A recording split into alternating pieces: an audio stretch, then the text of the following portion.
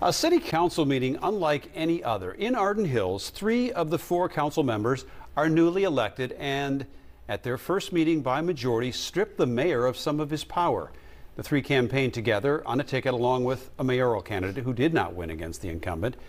As Fox 9's Karen Scullen tells us, some residents say city council is orchestrating a coup and they're upset about it. A city of about 10,000 people, Arden Hills is home to a prime piece of property, the Twin Cities Army Ammunition Plant, or TCAP. Moving development forward is one of the primary issues new council members Tom Fable, Emily Russo, and Tina Monson campaigned on. 4 months they said the county's bad, the city's good. The county's problem, they're not. What a filthy lie. The 3 saying the mayor and former council didn't get anything done. Councilmember Barbara Holden disagrees. BS, Tom. You don't know. Tell me, Tom, when have you talked to any one of the city council people to ask what was going on or what was happening with TCAP? In a letter sent to the mayor, Councilmember Fable revealed his intent to temporarily strip the mayor of his ability to make any appointments and take him out and the current chair out of the JDA, the group that oversees the TCAP development. Residents spoke up for and against the changes. Where in the post-election literature do you say that you will start a coup, which is exactly what you are doing with your motions? Do we owe you something else other than council seats?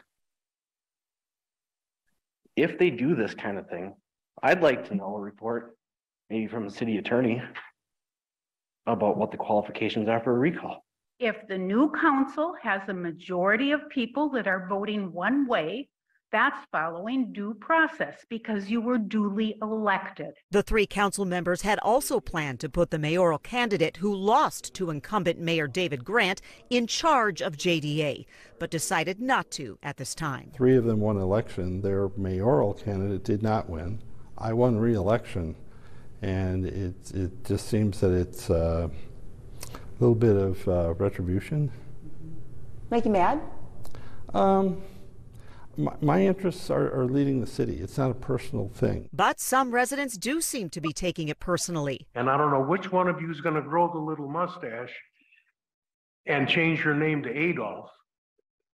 But that's how it started back then. I'm not saying this is going to end up in a war, but this is the same kind of thing that they pulled back then. And then this. And if you're going to be this way now, if you're this bad now, what were you like when that house fell on your sister?